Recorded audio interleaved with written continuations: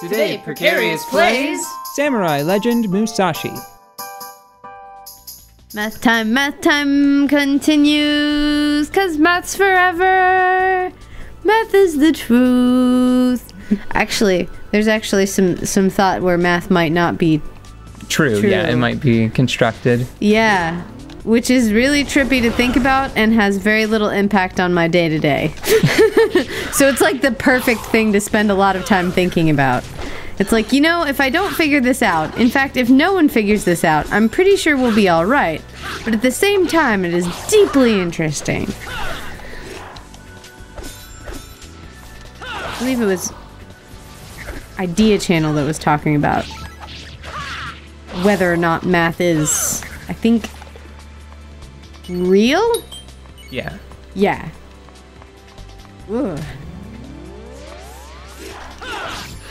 Yeah, there's a deep, dark rabbit hole for if anybody wants to go down it. Well, I'm usually some thoughts make you smaller and the others make you large. This is the kind of thinking that I'm worried might be too deep for me to play a video game while explaining well. Yeah. But I'm normally of the opinion that what's the fastest way to say this without sounding like a crazy person? Once something has faded to memory, okay, all memories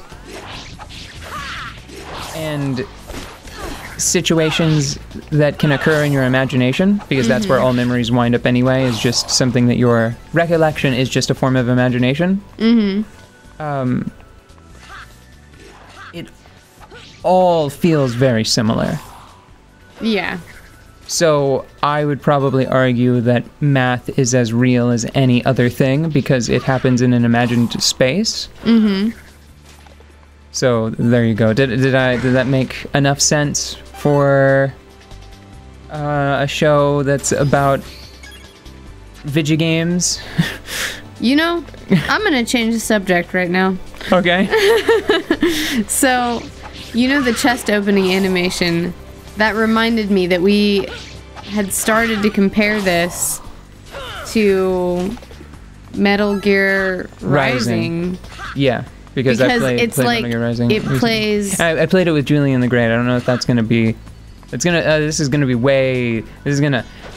We're destroying chronological happenings. Alright, so first we were talking about math and the nature of its reality, and now we're going to destroy the timeline. So if everybody can just please, like, hang on to their butts and know that we're talking about the episodes with Julian the Great that... Which might not be out for like weeks and weeks, yeah. Yeah. But we had a friend visit out of town to record with us, and it was supposed to be a surprise, but that's stupid, so... Yeah. Surprise! Surprise! This is eventful.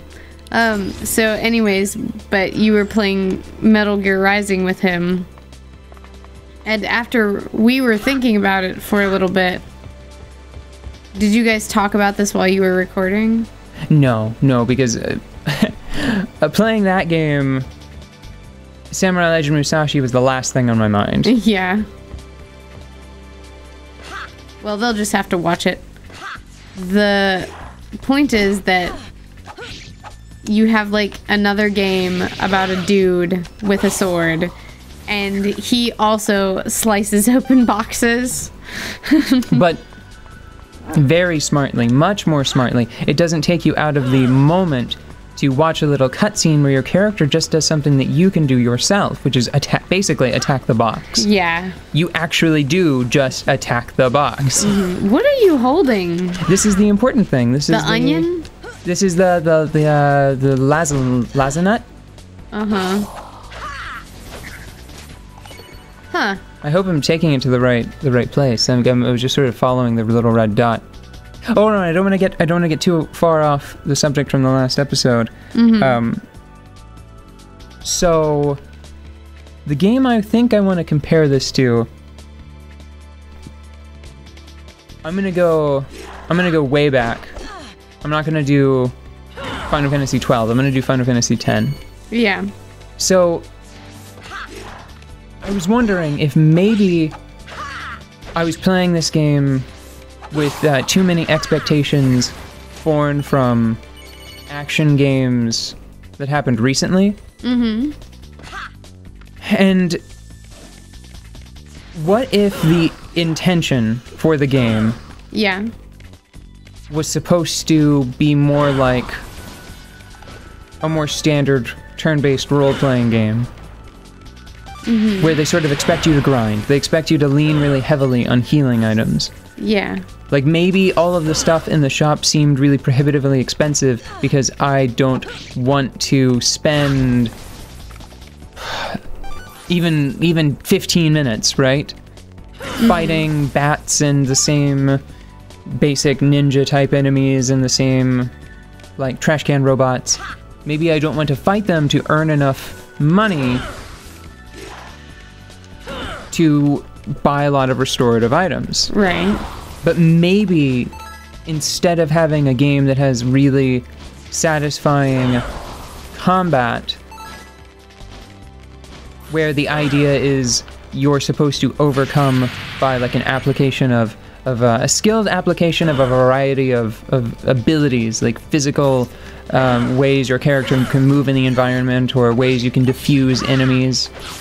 Maybe instead of that, you really are just supposed to get into a gameplay loop where you like get enough money from whatever source. Hopefully, I guess the ideal situation, you're playing it at its best whenever you are in a situation where like the money that you earn from just your most recent like first trip through an area also provides you with enough money to completely restock in preparation for the next area. Right. But see, that doesn't make much sense to me either, mainly because of the burnt biscuit. Yeah. Like, it is profound how the inclusion of like that one item, that one free healing item, how it's defined the way I've been playing the game so far. Yeah, I have a feeling you're gonna have like, it's gonna end up being like your nostalgia food. Yeah. When you grow up into something other than whatever this age group is. Whatever this kite-haired age group is. I'm a little nervous because I just realized that I seem to have like passed the little red dot. Oh yeah. Like I sort of assumed that I was taking this back to town. I really hope that I didn't miss an important bit of instruction. You're taking it on a journey. Well, if I'm taking it back to like a little warp pad to take it back to town, that's cool. But what if I was supposed to take this like weirdly to some other place in the woods? Oh geez. Oh, okay, no. That's probably it. This is probably it. This is probably fine. Yeah, probably. Yeah. Maybe. Let's see. Oh, okay, it came with me. It looks like. Maybe.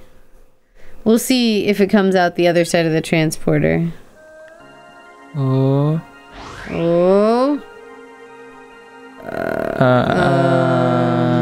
Go see her just in case you put it in. Is that a fucking fanny pack? What? Look at your butt. No, it's much better.